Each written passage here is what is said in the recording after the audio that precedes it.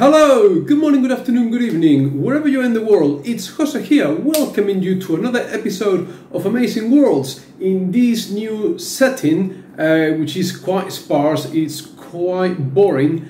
However, it's got aircon, it's ridiculously hot and humid here. I cannot do the review in my office as I normally do, so I'm just hiding here under the cool of the aircon in a little corner of the living room. So this is what you get today. So, what am I talking about today? Today I am talking about the Dark Disciple trilogy by Margaret Weis, which is kind of in the internal chronology of the Dragonlance universe, kind of the last trilogy. With this, the series, the saga, the world is sort of done.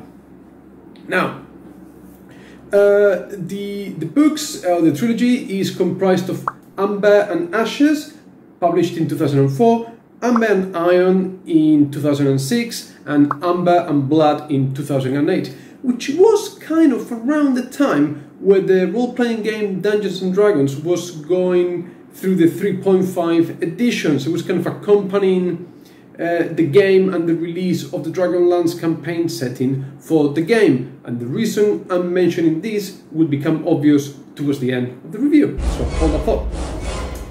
Now, the story takes over immediately after the events of the War of Souls trilogy, so if you haven't done so, you can check my review of that on my playlist of all the Dragonlance series that I'm reviewing, where Mina is crying, she's all forlorn because the Dark Queen Takesis has been killed, and as she is there wondering what to do with her lieutenant, the Minotaur Galda, all of a sudden a bunch of Minotaurs appear for no reason and take Galda away, and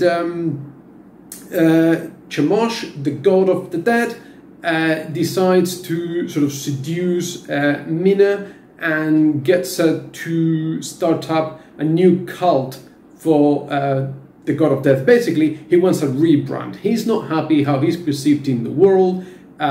So he wants to be perceived as like a way cooler kind of guy, and between the two of them they start this vampire-like cult thing going on in the world. Now, the whole Minotaur thing I mention again because quite possibly for the big fan of the Dragonlance series there, in between War of Souls and Dark Disciple, you could read the Minotaur Wars trilogy by Richard A. Nack, which I haven't done so, but I've read a couple of his books, and maybe it'll be interesting to sort of fill in the gap as to what's going on there. So basically, I don't want to spoil the plot here, but basically after the death of Takesis, as mentioned, the Queen of Darkness, evil god, the balance of power between the gods is sort of, the balance is unbalanced. So Paladin, the god of light and good or whatever, he decides to take on, this is all happening at the end of War of Souls, but he decides to take on a mortality, to become an elf, mortal, to restore power between the gods, so the universe is in check, and basically there's a war between the gods. They all vying for power, they all have their little plots and schemes, which are not entirely explained, they're not entirely clear to the reader, but who are we to understand the will of the gods, sort of thing.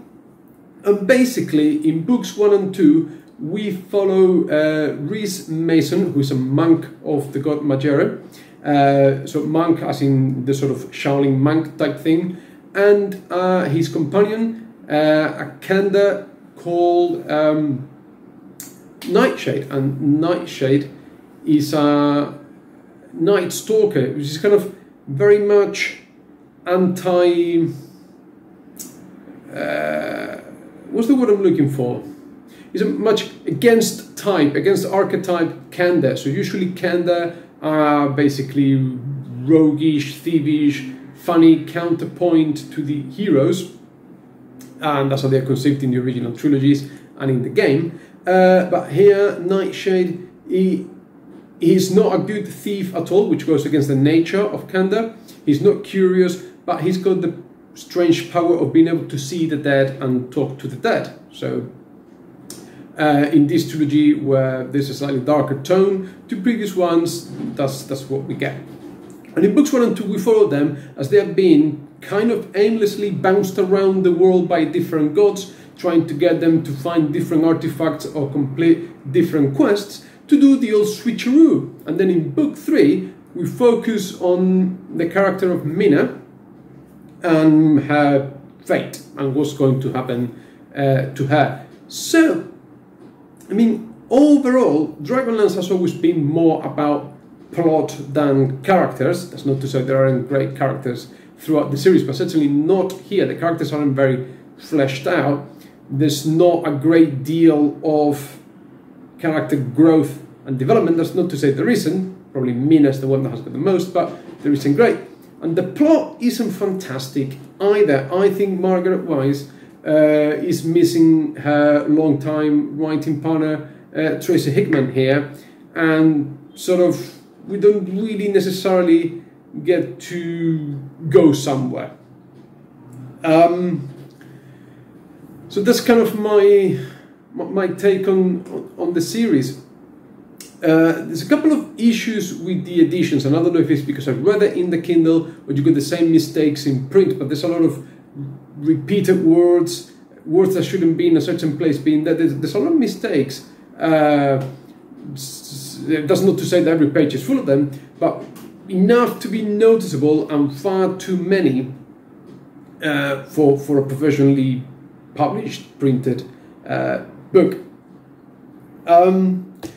Now, I suppose thematically, this trilogy, the books are trying to say something about faith and religion and how to sort of not lose faith in your God, whatever your God may be, because we don't really understand the will of the gods. You know, they work in mysterious ways.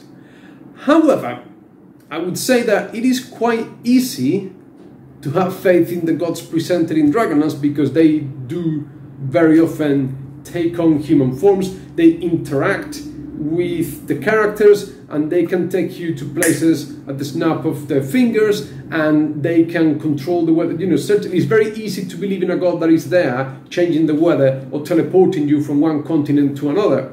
It's a little bit more complicated to have faith in our gods in the real world.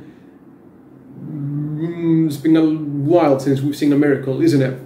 But there's also a slightly sort of more sort of positive note on death, and I think the books try to leave us with a, you know, death is not the end but only a transition, and that there is something, is that sort of belief that there is something after death that we will go on to, that we don't quite know what it is, and that's kind of the spirit of the books,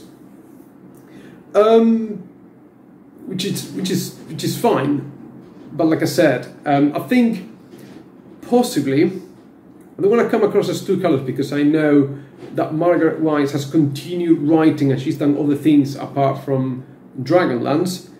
I don't know how well they've done, but you know, these books are, the last one was printed 14 years ago, but I think the world of Dragonlance is done. Whatever stories they want, whatever things they wanted to say, whatever stories they wanted to tell in this world are done. Now, there's a new trilogy coming from Margaret Weis and Tracy Hickman, but it's set back in the world of the lands from what I understand, and it's focusing on a different set of characters. So I'm not quite sure what to do with that. I think if you're reading Dragonlance, if you're sort of following, starting with Chronicles and then moving on to Legends, I've got a whole review on Dragonlance, links in the description below, but I think War of Souls is a much better, stronger ending point for the series than Dark Disciple. I think this was kind of flogging a dead horse type thing. And back to my original point on the Dungeons & Dragons 3.5 edition, which I barely played, because that's when I was moving countries and university, blah, blah, blah.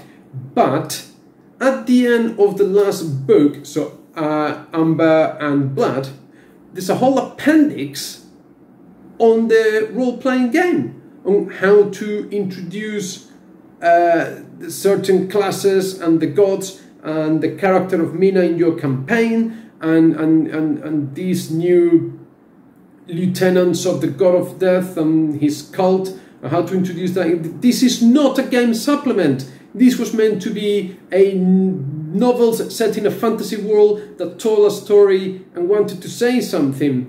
I think I didn't like to see that in the books. Are they trying to sell product? I mean, it's not going to age well, is it? We're on 5th edition now. Dragonlance campaign setting wasn't released for 4th edition, and it hasn't been released for 5th edition as far as I'm aware. So that left a slightly bitter taste in my mouth. I suppose I'm glad I read them, because Dragonlance has been a part of my life since my very early teenage years, possibly before that. I fell in love with the original characters. I was a little bit annoyed about what they did with Tasselhoff in War of Souls, and I think I'm done. I think I'm done with Dragonlance. I might pick up the Lost Chronicles at some point for completeness sake. I think that makes sense in my head. But this has put a bit of sour note to the series, and I don't know if I'm that intrigued by the new trilogy. But anyway, this is all I've got for today. By the time you watch this, I am going to be on my holiday journeys. I'll be going to Belgium. From Belgium, I'll be going to the UK, and then we'll come back to Spain, and we'll be doing a bit of traveling. So I'm not entirely sure how much updating and reviews I'm going to be able to do. But as usual, thank you ever so much for watching. Please like, subscribe, comment, let me know what you think.